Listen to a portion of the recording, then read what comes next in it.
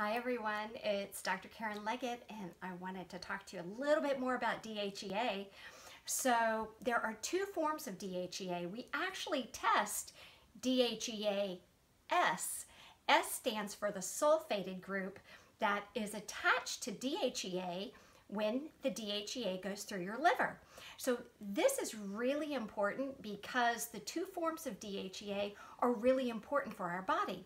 So when you take DHEA, the kind you get over the counter, it's converted in the liver to DHEA-s. The liver puts a sulfate group on it. Now, standard DHEA is very protective for the nervous system and gives us immediate energy. It also gives the short-term protection for the nervous system. Now, the DHEA-s is long-term protection and gives you energy over a longer period of time. So both are important. Now, DHEA-s doesn't cross the blood-brain barrier, but here's the cool thing about that. The brain can actually make DHEA and then convert it to DHEA-s by itself.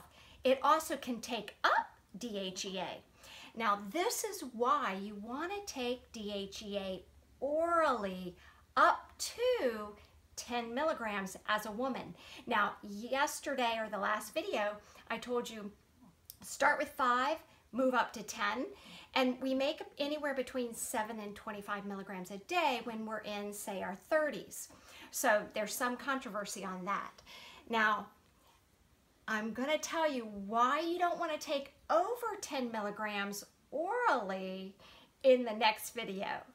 Okay, so I hope this was helpful to you. If it was, thumbs up, share it, and I'll see you soon. Bye-bye.